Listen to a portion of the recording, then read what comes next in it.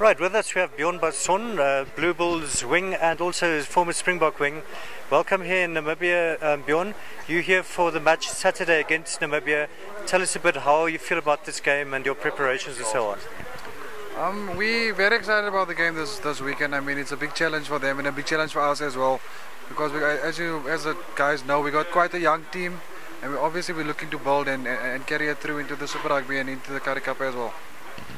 Right, tell me, how has your campaign gone in the Super Rugby League this year? It's gone. It went a bit well. I think stuff went a bit wrong at the end. We shot ourselves in the foot a bit by losing the last game and leaving everything in everybody and in all the other teams, and so hopefully things will go away and we can carry on. Right, and tell us about the team you've got here in Namibia. It's a strong team. It is quite a strong team. It's a young team, but we've got very talented players and a lot of young guys coming through, and also wanting to prove themselves, getting to the senior side. So yeah, we got quite a good team. And what do you know about Namibian rugby, and what are you expecting on Saturday?